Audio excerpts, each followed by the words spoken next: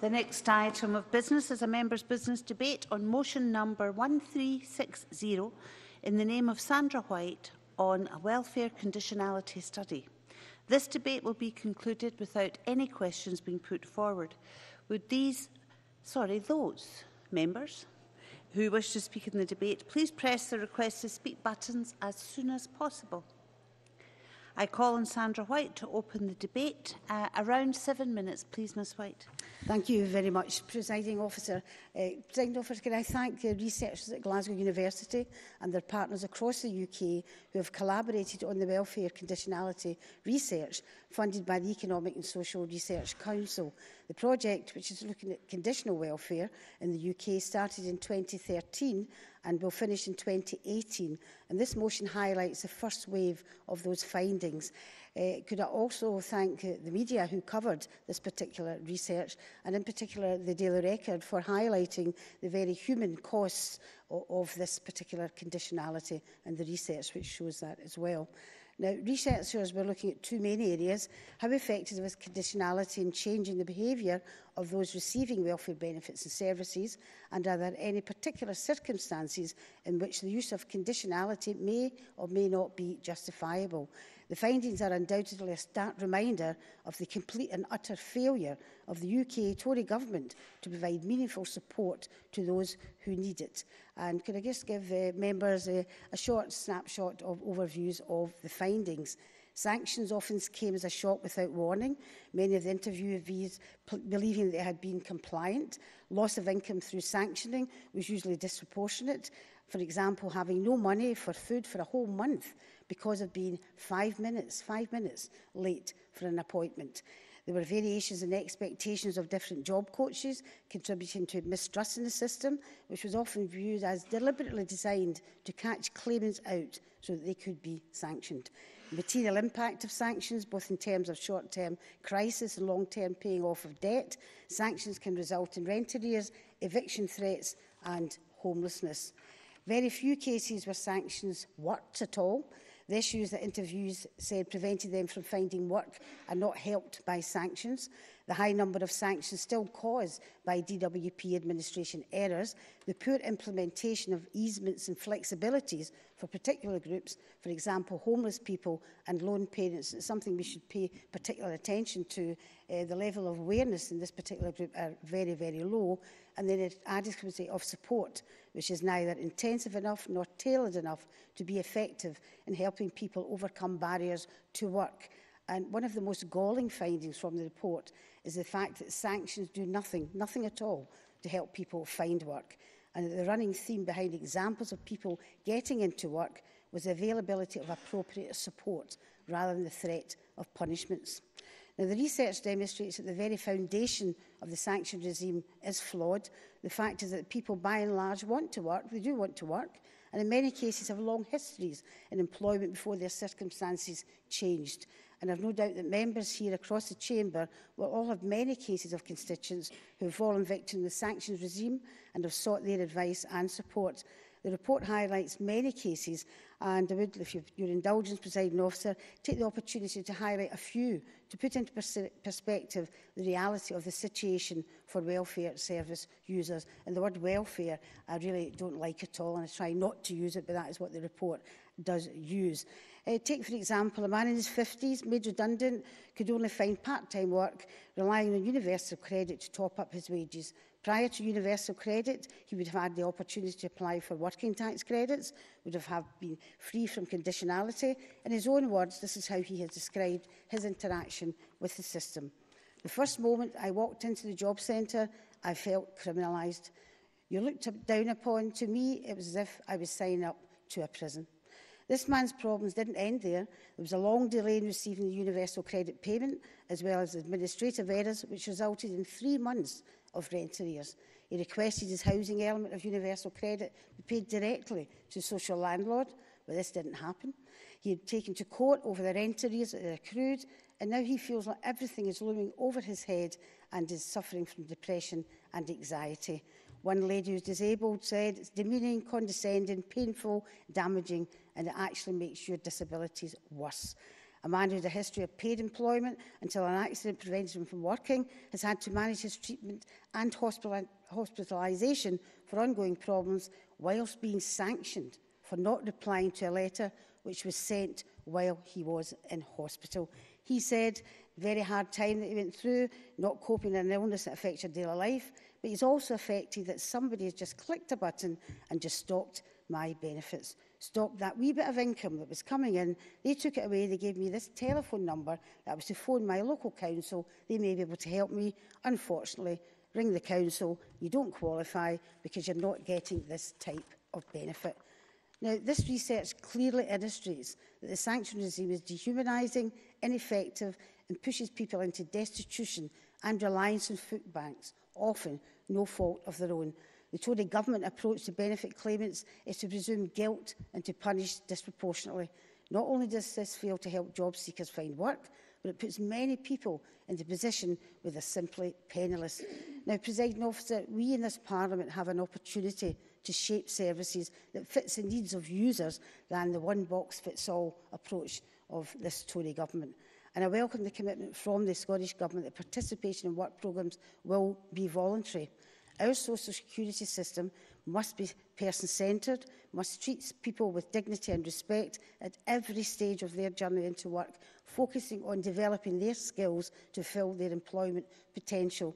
Now, we all know, however, that the Scottish Parliament, whilst it will take over responsibility for employment programmes or employability programmes, and that some responsibility for social security related to disability is to be devolved. However, the UK Government remains entirely responsible for some decisions, and in particular those that include decisions over claimant conditions and sanctions. And I would hope that the Minister would reply or touch on that particular aspect of it in his summing up. Presiding Officer, in summary, I would like to say, so what kind of society do we want to live in? One where we protect and support those who need it, or one where we actively work to demonise those in need? I'll always opt for a society where we protect, support and nurture. The Tory Government must halt the sanctions until an immediate review of the claimant conditionality and sanction regime has been carried out. And for the sake of all our citizens, I would hope that they would do that. Thank you very much, Presiding Officer. We move to the open session. Speeches of 4 minutes, please. Adam Tompkins, to be followed by Neil Bibby. Thank you very much, Deputy Presiding Officer, and I congratulate Sandra White for bringing this debate on a very important matter to the Parliament, even if I didn't agree with everything that she said in her remarks a few moments ago. I'd like to start with some facts. First, sanctions are and always have been an important part of our welfare system, and it's right that they are in place for those few who do not fulfil their commitment to find work. It prevents abuse in the system and it creates fairness for taxpayers. Second, sanctions affect only a tiny number of claimants. Only about 2% of job seekers are sanctioned and 1/4%. Now, I don't have time to take interventions this evening, I'm afraid. And 1/4% of ESA claimants are sanctioned. That's to say 399 out of every 400 claimants of employment and support allowance are not sanctioned at all.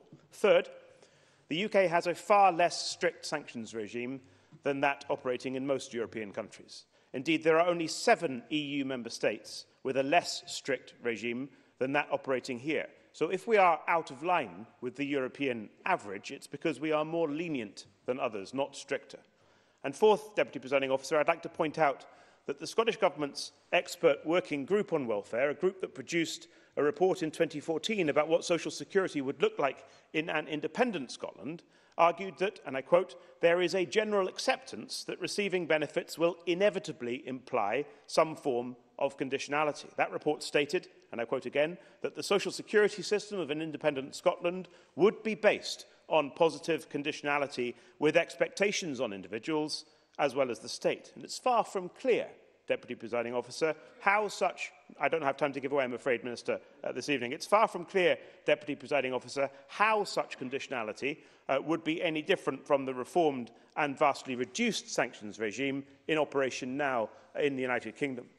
Presiding Officer, getting people into work is a good thing. I think we now all recognise that work, for those who can, represents the best route out of poverty. Getting disabled people into work is a good thing, which is why I welcome the fact that there are 360,000 people with disabilities in work now in the United Kingdom who were not in employment 2 years ago. But I do recognise that the disability employment gap remains far too big, which is why we on these benches have a commitment to halve it, a commitment I've invited Scottish Government ministers to join in the past, but which, sad to say, they have yet to take up. Presiding Officer, this is an opportune moment to be debating these matters. Just this week, the UK Government published its Work, Health and Disability Green Paper. The Green Paper makes plain that a higher employment rate is good not merely for the economy, it's vital too to the health and well-being of our citizens, including our citizens with disabilities. Which is why it matters, Presiding Officer, it really matters that the disability employment rate is even lower in Scotland than it is in the UK as a whole. I've already said that it's too low in the UK, but it's even lower in Scotland, where only 42% of people with a disability are in employment. Now, we hear a lot in this Parliament about dignity, fairness and respect. But I ask this, how is it treating disabled people with fairness and respect to subject them to a welfare system that parks them on benefits, tells them they're not fit for work and denies them the dignity of employment? That's why I applaud this week's Green Paper, because, as did Mark Atkinson, Chief Executive of Scope, and as did, to be fair, among many others in the House of Commons this week, Dr Ailey Whiteford MP, speaking for the SNP. I applaud the Green Paper because, in its very opening paragraph, it understands that the disability employment gap is one of the most significant inequalities in the UK today and is indeed an injustice that we must address. But it's not all about work. The final point I'd make is this. The social security system must do everything it can to move people off benefits and into employment. But at the same time, it must also support those of our fellow citizens who, for whatever reason, genuinely cannot work. And that's why it's important to record, in closing, that spending on disability benefits has increased since 2010. It went up by £3 billion in the last session of the Westminster Parliament, and in this session, £50 billion will be spent in the United Kingdom on disability benefits. That's more spending on disabled people every year of the current Parliament than was the case when the Conservatives came to power in 2010. Can I just say, if people refuse to take interventions, that I wouldn't expect them to go over their speaking time, even in a members' debate. Please, Mr Bibby, to be followed by Claire Hockey. Thank you, Presiding Officer. I welcome the debate this evening and congratulate Sandra White on bringing forward her motion. I was delighted to sponsor a briefing event in Parliament in September which presented the interim findings of this groundbreaking research on sanctions and conditionality. I know that some of the members in the Chamber this evening attended that event, and I'm sure they would agree it was a very helpful and informative briefing. It was organised through the Welfare Network run by Policy Scotland at the University of Glasgow, and I want to thank again Dr Sharon Wright, Professor Peter Dwyer and Professor Sarah Johnson for their very helpful presentation on the research that was conducted by academics from 6 universities right across the UK. I'm sure that members across the Chamber will agree that there is an increasing awareness of the impact of sanctions and conditionality on constituents and their family. This research is particularly useful in helping to place the individual cases that we hear about in a wider context. Whilst the research focuses on conditionality that is reserved, there are important implications for this Parliament in considering how we operate the new social security powers now under the Scottish Government's control. Presiding Officer, as the motion highlights, the study found universally negative experiences of sanctions linking continued receipt of benefit services to mandatory behavioural requirements has created both, as Sandra White said, widespread anxiety and feelings of disempowerment among welfare service users. It's already been mentioned some of the other key points that the study raises. For example, sanctions often came as a shock without warning, with many of the interviewees believing they had been compliant. The loss of income through sanctioning was usually disproportionate to the so-called crime. And Sandra White said, for example, having no money for food for a whole month sometimes came as a result of being just 5 minutes late for an appointment.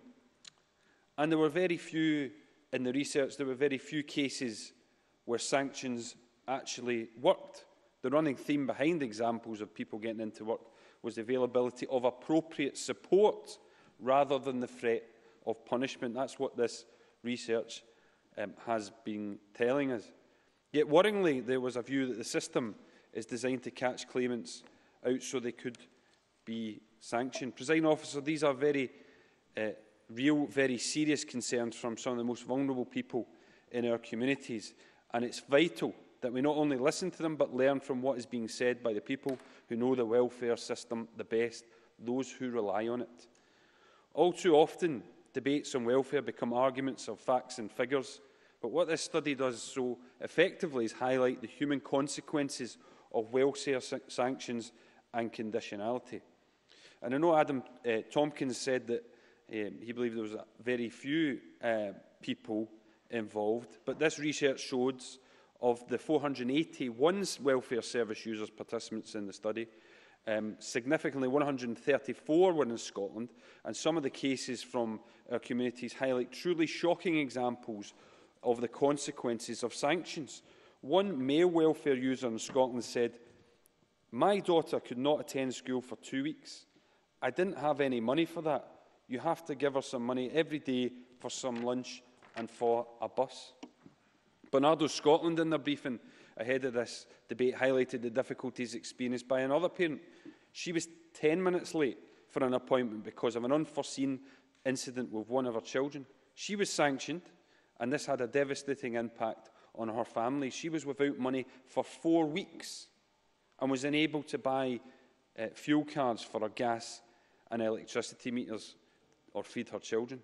These examples alone should set alarm bells ringing for all of us about the consequences decisions can have on the very people our welfare system is supposed to protect. Members will be, of course, aware of the new film, I, Daniel Blake, which highlights the devastating reality far too many people who need our support need but are simply not getting. It's encouraging to see such a film shine a light on these experiences. To draw to a close, please. And I think the more people are aware of this circumstances, the better. Presiding Officer, I want to conclude by thanking again all those involved in this important study. Its findings should serve as a wake-up call and make the Tory government think again about the damage their welfare policy is doing. Due to the number of members still wishing to speak in this debate, I'm minded to accept a motion. It would be under Rule 8.14.3 that the debate is extended by 30 minutes. Ms White. The motion, Presiding Officer. Thank you very much. I now move on to Claire Hawkey, to be followed by John Finney. Thank you, Presiding Officer. I would like to thank Sandra White for this debate and welcome the findings of this welfare conditionality study. The findings support the views of many members across this chamber that for too many users, the welfare sanctions system is draconian, dehumanising and ineffective. The study illustrates that the linking of the receipts of benefits to mandatory behavioural requirements is too often a very blunt instrument that creates anxiety and feelings of disempowerment among service users. The detrimental impact of sanctions is not only financial, but material and emotional, and in addition can have serious health repercussions for the individual. Many users do not understand the reason for the sanctions that have been applied to them. Poor communication, as well as health and personal circumstances of the service user, can lead to unfairly imposed sanctions, and many sanctions are subsequently overturned on appeal. However, this is not an easy process, and the impact on users waiting for their appeal can have devastating consequences. From my own constituency of Rutherglen, a young man in his early 20s, living independently, 8 years ago suffered a severe orthopaedic trauma. This led to several major surgical interventions to rebuild his limb. He was also diagnosed at the same time with severe epilepsy. He was therefore simultaneously under the care of 2 senior consultants who both individually confirmed his inability to work long term. Forced to attend an ATOS assessment, his leg in plaster and using crutches, he was deemed fit to work due to his ability to use his fingers to text on his mobile phone. This was used to reduce the required qualifying points and his benefit was withdrawn. No regard was given to the medical evidence from his consultants. Now, this ridiculous decision was overturned on appeal, but that process took nearly 6 months. Had it not been for the intervention of his parents, he would have been out in the street and starving. As it was, they were able to assist, but the short-term financial impact on them was not insignificant. Thankfully, he was able to get the support of his family, but many young people in similar circumstances are not so fortunate and can end up in severe debt, evicted, and needing to use food banks on a regular basis to survive. Ken Loach, the director of the critically acclaimed film I, Daniel Blake, which highlights the negative experiences of benefit claimants unfairly targeted by DWP sanctions regime, last week accurately called this situation conscious cruelty. The Glasgow University research has shown that, as in the example I've cited, sanctions often come without warning, with users believing they had been compliant. This is consciously cruel. They also found that loss of income through sanctioning was disproportionate to the perceived infringement, for instance, having no money for a month due to missing an appointment by a few minutes. That is consciously cruel. The material impact of rogue sanctions on claimants' debt can result in rent arrears and homelessness. That is consciously cruel. Thankfully, Atos is gone. However, the sanctions system remains, and it remains consciously cruel. Presiding Officer, prior to my career in nursing, I worked for 2 years in the Department of Social Security. It was at the height of the Thatcher era and over the period of the miners' strike. The ethos in the department at that time was completely different to the target-driven, dehumanising ethos that prevails today. It was not, I can assure Adam Tompkins, a system that used benefit sanctions he thinks have always been in the system. And to correct his figures of the number of sanctions of disabled people, it is 3,000 out of 85,000. Of course, the main purpose of the service was to help people get back into work. However, at a time when major industries were being closed down or privatised with mass redundancies and few other work opportunities, the ethos was very much one of support and not judgment, and how times have changed. In designing a social security system for Scotland, we have the opportunity to build dignity and respect back into the administration of some benefits and work programmes. And I therefore welcome the commitment from the Scottish Government that under a Scottish social security system, employability support programmes will be voluntary, and that they will also help to ensure that people are not sanctioned by the DWP when on those programmes. Thank you. John Finney, to be followed by Joan McAlpin.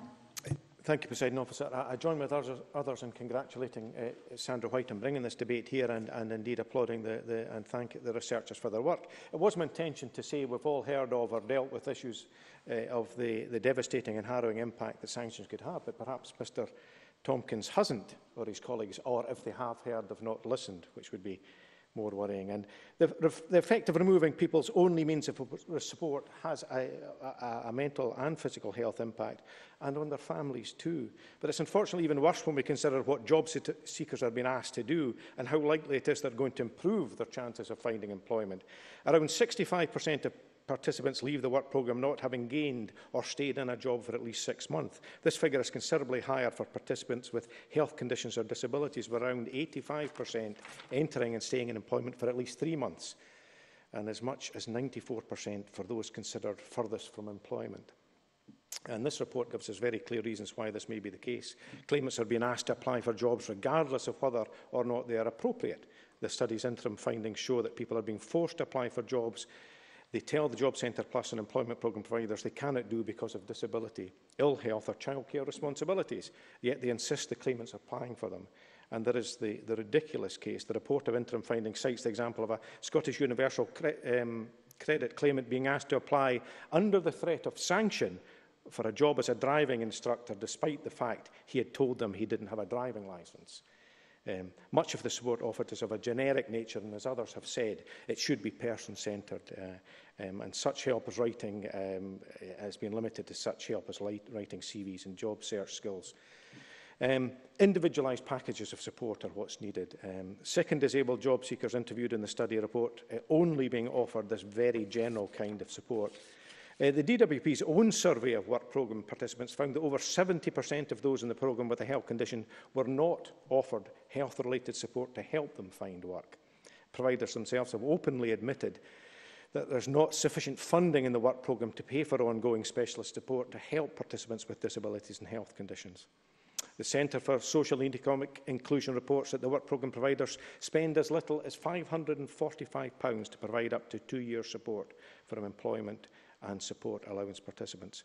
There is a positive message. It's one of the few, and it comes out of the report, was the great work done by the Job Centre plus disability advisors. Perhaps inevitably in the topsy-turvy world of the DWP, where nothing seems to make sense, these advisors are now being withdrawn from job centres, and mainstream job centre staff will be expected to provide the specialist disability support. The structure of the contracts, which prioritises job outcomes, also means that those relatively close to the labour market are offered the most support, and more disadvantaged job seekers are provided very little practical help. If the purpose of sanctions is to help benefit recipients into work by enforcing, under the threat of sanction, participation in employment programmes and other schemes of support, and if that support is unlikely, and in some very cases very unlikely, to help them find employment, then the whole basis of the sanctions regime is brought into very serious and fundamental question. Now, we can now use the powers of the Scotland Act to chart a different course. And Sandra White talked about dignity and respect, and that's what should underpin everything. Where sanctions are not devolved, powers over employment programmes, some of which are currently compulsory, have now been devolved, and new programmes will operate from spring next year. This would be a more supportive approach whereby people are encouraged to take up offers of employment support, not because they are bullied into doing so, but because there are genuine opportunities to get work. I was very proud to stand for election earlier this year as the only party manifesto that pledged to use the new powers over employment services to significantly reduce the number of benefit sanctions applied in Scotland. My colleague Alison Johnson has worked with others on this and called on the Scottish Government to do this, and released a plan explaining how this could be done. And I was very pleased last month to hear that the Minister for Employability and Training commit to operating these new programmes on an entirely voluntary basis, and I commend that approach. This will require a significant investment in schemes that go far beyond the current DWP schemes. Can I finally just make a very brief mention of rural areas? The cost of complying with benefit conditionality can be considerable, and this is particularly an issue for benefit recipients in rural areas, where transport costs from recipients' homes to the nearest job centre, attend appointments, or to the nearest library in order to use computers for jobs can eat significantly into the scant amount of money they're paid in benefits. So dignity and humanity is going to be the hallmark of the powers we've got devolved. The only way we're going to put it across the entire system is to get all the powers, and that comes via independence. Thank you very much. Joan McAlpin, followed by Annie Wells. Thank you, Presiding Officer. And can I just apologise to other members and yourself in advance, as I'm going to have to leave after I deliver my speech because I have another appointment.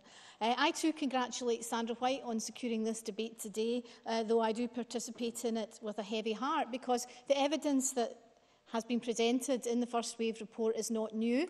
It's now more than 2 years since the previous Welfare Reform Committee of this Parliament, on which I sat, published its report Tough Love or Tough Luck. In 2014, the report examined the consequences of a decision made in 2012 by the DWP to introduce a more punitive system of sanctions for those on job seekers allowance and employment support allowance. And I think it's important that addresses the point that Mr Tompkins made. Yes, there always has been an element of conditionality in the system, but the 2012 changes were introduced a far more harsh regime, introduced 3 categories of sanctions, higher, immediate and lower, extended the length of sanctions to a maximum of 3 years, and it speeded up the rate at which sanctions start. That means that people can be faced with destitution almost overnight.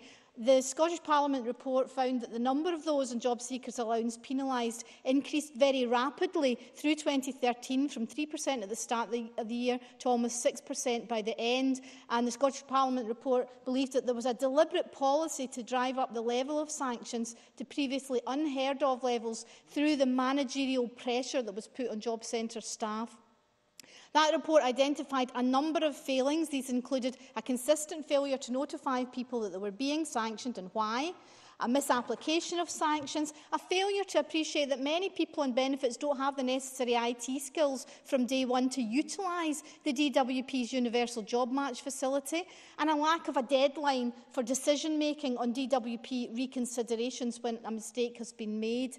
The Welfare Reform Report back in 2014 was only one of a number to expose the sanctions regime since 2012. There's been a substantial body of evidence gathered by the Joseph Rowntree Trust, the Child Poverty Action Group, the churches, Citizens Advice and others. All these have been ignored. Conservatives still insist, as they did in 2012, that many benefit recipients welcome the jolt that sanctions give them. That's the term that was used in the Scottish Parliament report. 2 years later, there's very little in the first wave findings to suggest that anyone's jolted into work by a sanction. By contrast, as others have said, the sudden onset of destitution, the stigma that accompanies it, the feelings of disempowerment, deep resentment, desperation and depression. How can you present yourself as an attractive, confident, potential employee when you can't afford soap and water, when you're crippled with anxiety about how to feed your kids?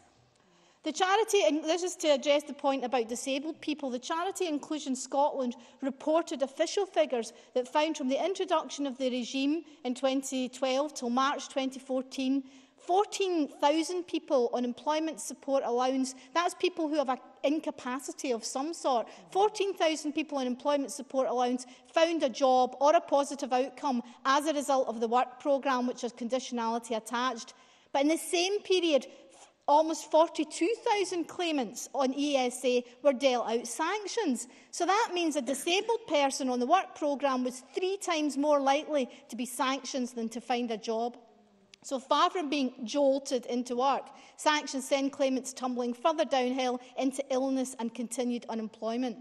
I want to conclude by a bit of historical context. The 1834 report into the English Poor Law, written by social reformer Edwin Chadwick.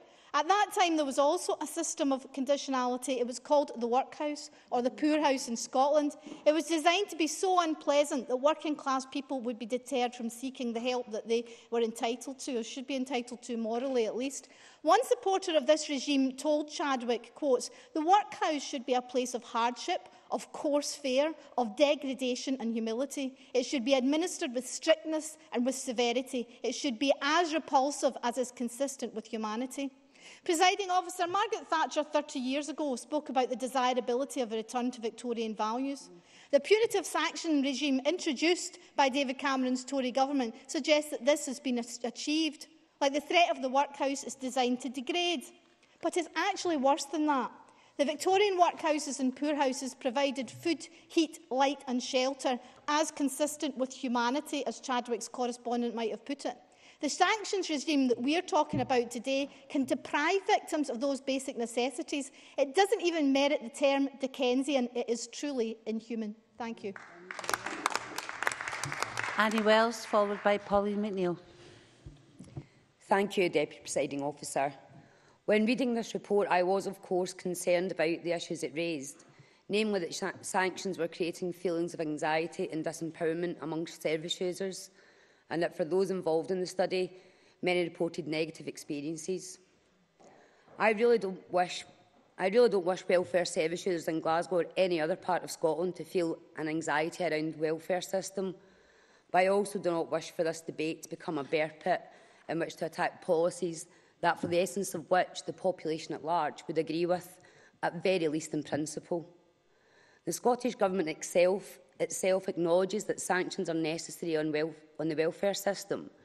In 2014, its own expert working group concluded that although it did not agree with the way in which the UK Government was implementing its sanction policy, conditionality was nevertheless still necessary.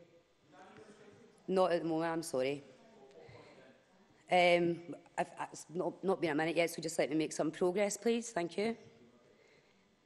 If you look at the welfare conditionality in simple terms, it's not their existence that has caused the controversy, rather than the way in which they were implemented. And there must be a case, at the very least, for a light form of conditionality.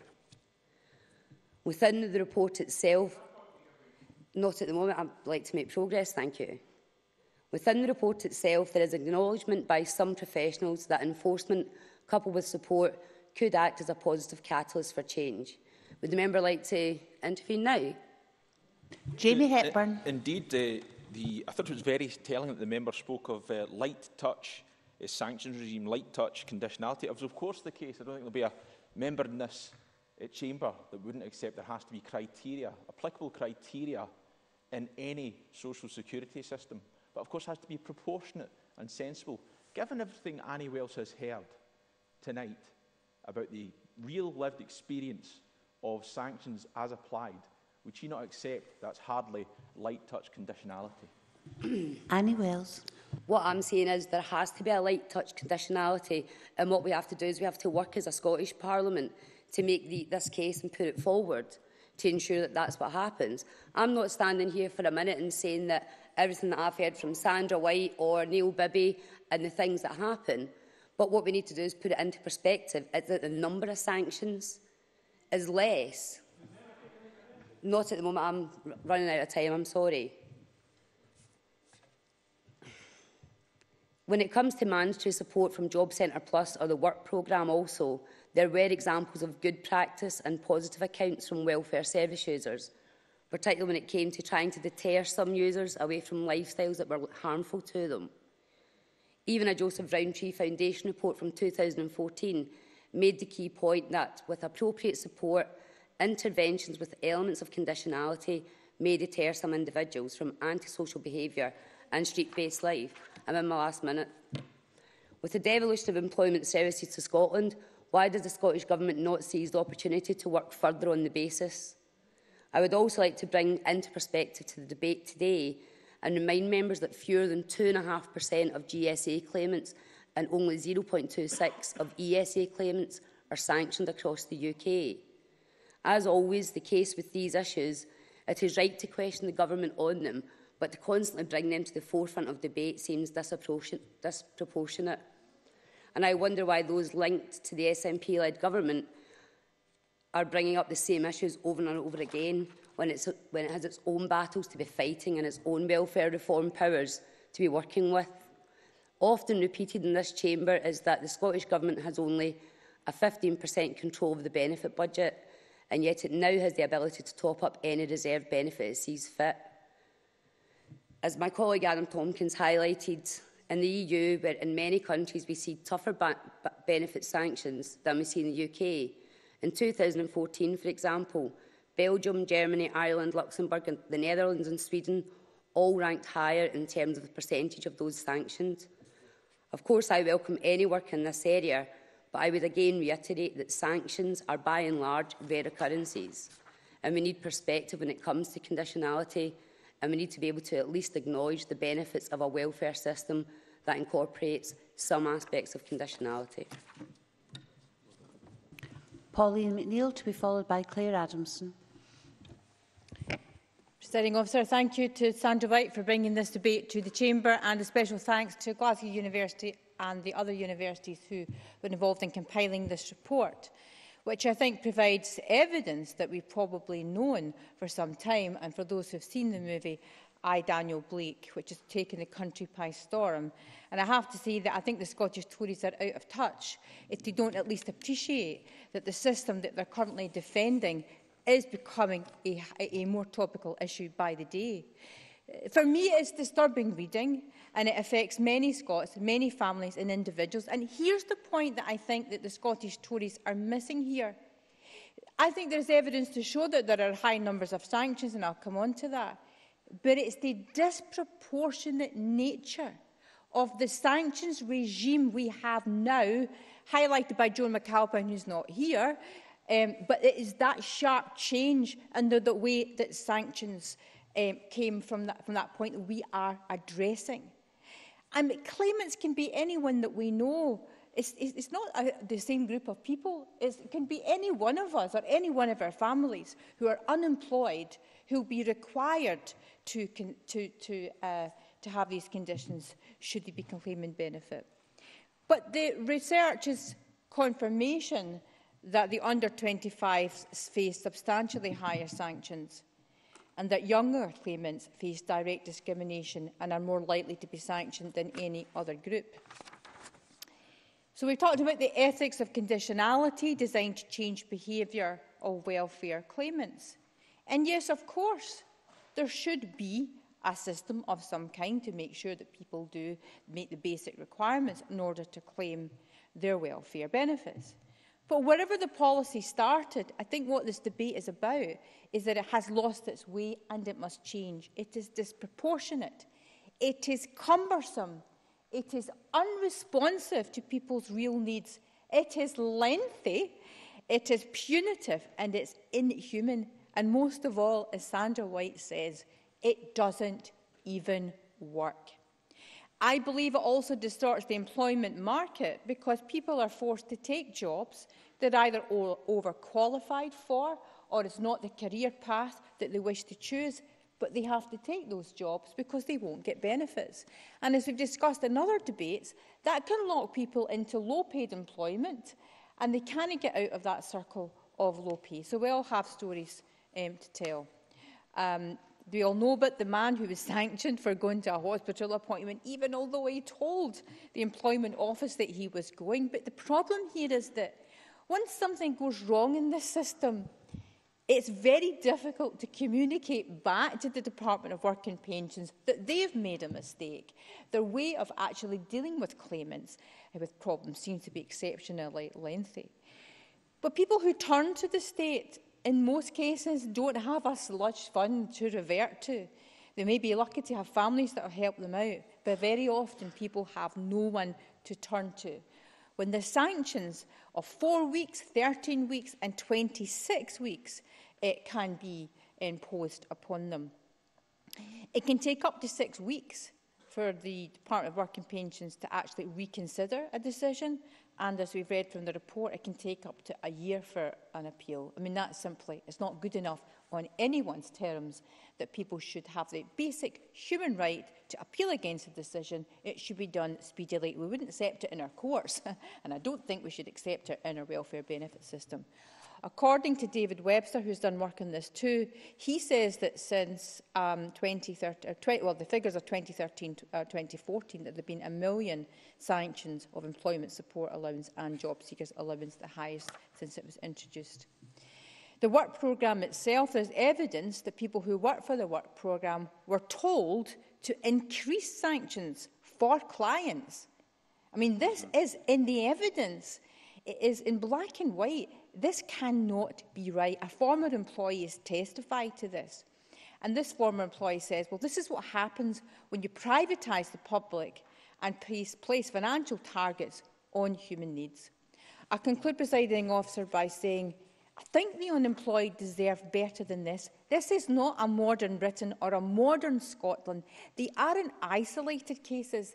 They are real cases. Of course, we need a sanction system, but one that treats people with respect, dignity and fairness, and one which is a system which is easy to navigate and people understand exactly what's happening to them when they're in it. Thank you. The last of the open contributions, Claire Adamson. Officer, and I very much appreciate the opportunity to speak in tonight's debate.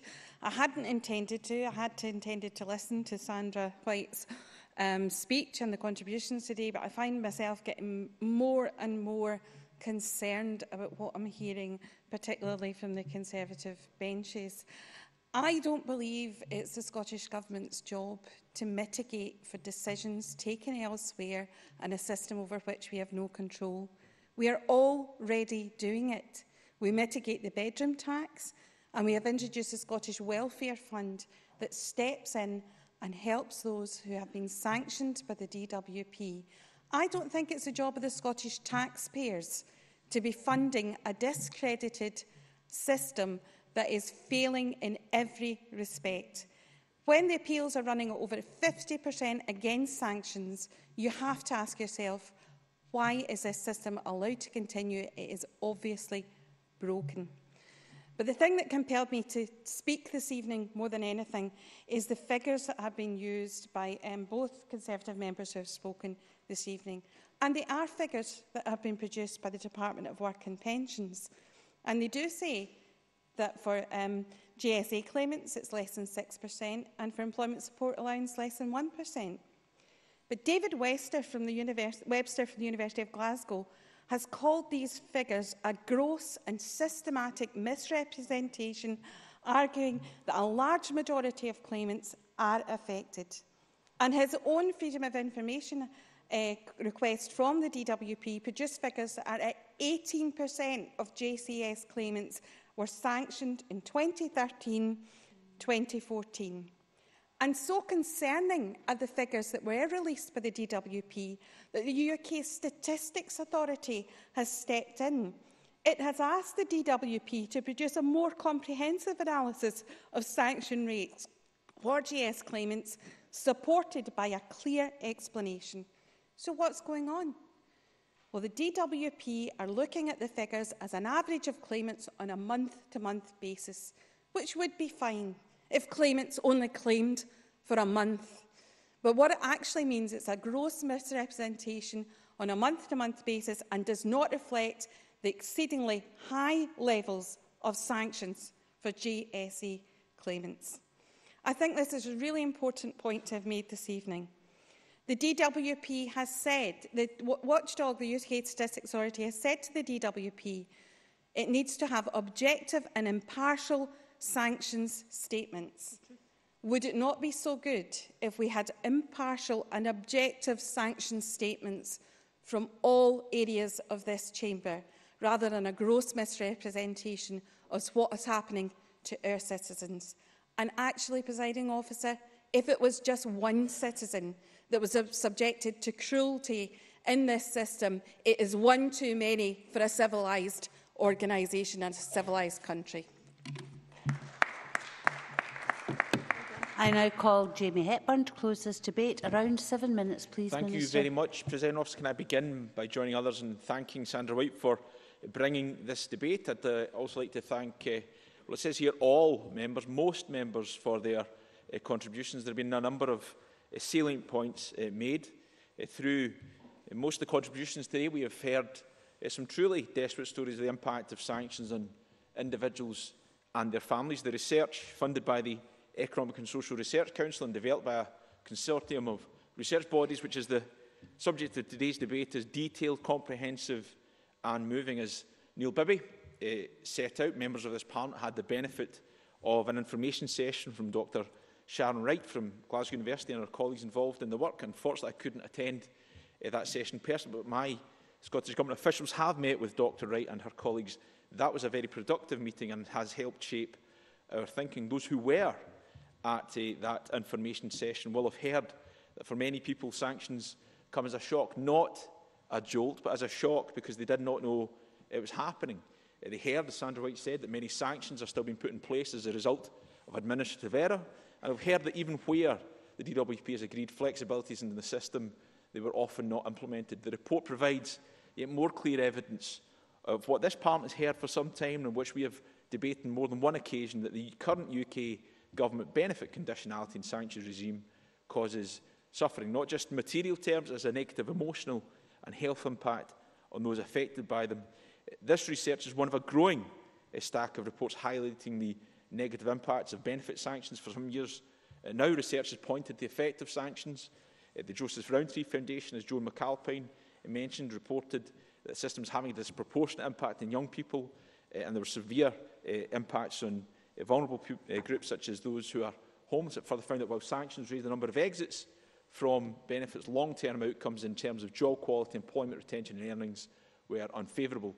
This is supported by findings published in October this year by the Behavioural Insights team, a social purpose company part-owned by the UK government, which stated that the UK government's welfare conditionality policies can lead to poor claimant decision-making and in turn result in lower quality and lower paid outcomes. Even the UK government's own social purpose company is highlighting that their system works against supporting the very outcomes we regard as crucial measures of delivering successful employment support in Scotland, good sustained jobs and a decent level of income.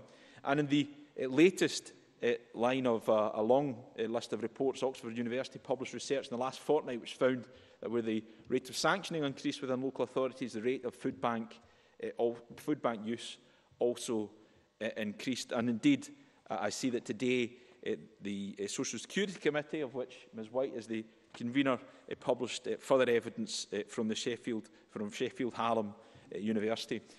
And all of this, I think, President Officer, tallies with the experience many of us have here as elected representatives. I can always remember two specific cases In my own instance, I had a young man attend one of my surgeries to report his concerns that when he informed the DWP that he might not be able to turn up for an appointment at the job centre because he had to attend a funeral the next day, he was threatened with sanction. I always remember the experience of a woman who had faithfully turned up to every single appointment at the job centre, and one day, the first time, she was unable to attend on time. She turned up 5 minutes late for very understandable reasons. She was sanctioned. And can there be a more ludicrous example of the system than that highlighted by John Finney, where an individual was told that they had to apply for a job as a driving instructor or face sanction when they couldn't drive?